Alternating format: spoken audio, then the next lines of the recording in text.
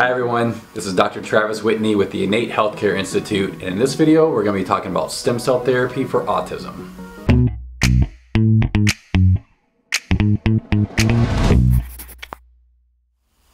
We do a lot of treatments for autism at the Innate Healthcare Institute with stem cell therapy. So I wanted to go over just a couple things in a really quick brief video for families that may be looking into stem cell therapy for their children.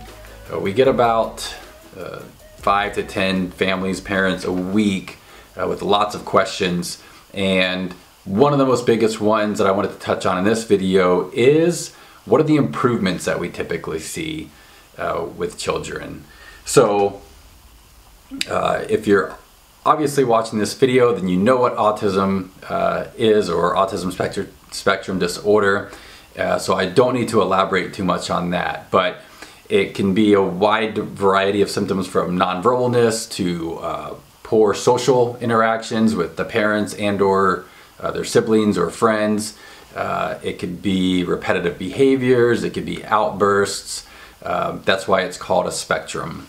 In our treatments, what we tend to notice after about a month to 3 months are improvements in verbal acquisition, so either being completely nonverbal to saying their first words, or if they're not quite meeting the milestones of their age for talking, you can see new word development and a lot better acquisition of communication. It's very common to see improvements in speech and language, such as a decrease in echolaic speech, which is them mimicking, a child may mimic or repeat certain words instead of having their own thought process or own development of words. We see improvements in sleep patterns, we see improvements in more appropriate behaviors, whether that's playing with a sibling or playing with friends and family. Eye contact is a big improvement that we hear a lot of feedback from our parents say. There's improvements in digestion, there's improvements in anxiety levels, so not being as fearful of loud noises, not being as fearful of strangers, willing to try and experiment and try new things, eat new foods. So I wanted to share with you a few of the follow-ups that we have from our parents. These are anywhere from 1 to 3 months after the treatment.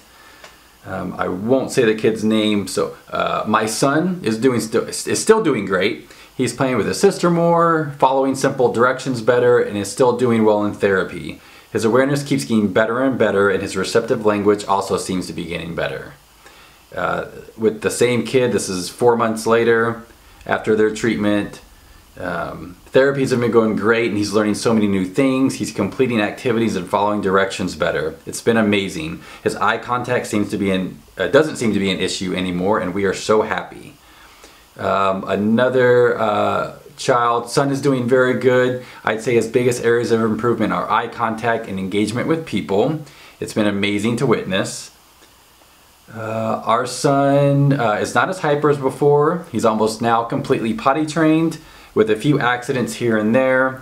He is playing with his baby brother. He understands better and signs better to communicate, and he points better too. We love seeing the improvements. Here's another follow-up at 1 month. Our son is doing really good so far. Ever since his treatment, he has about 10 more new words, is less fearful of crowds. He tries to communicate and imitate. His appetite is getting better, and he's willing to try new things. He looks more alert and is more engaging now. This one's a really long one, but this child is singing. His words are very close to being sung by the songs of the characters on TV. He's playing and trying to hold his sister more. Previously he would never acknowledge her. He's a lot calmer. His tantrums aren't as severe when we try to take away the iPad. He throws a little fit occasionally, but that's it. So these are some common things that we see with treatments with our kids. Eye contact's a big one, learning better, playing with other kids, engaging better with family and friends. I hope this helps a little bit with some of the things you're looking for.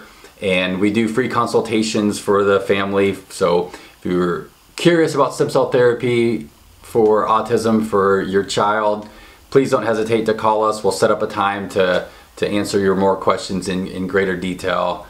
And we look forward to talking with you.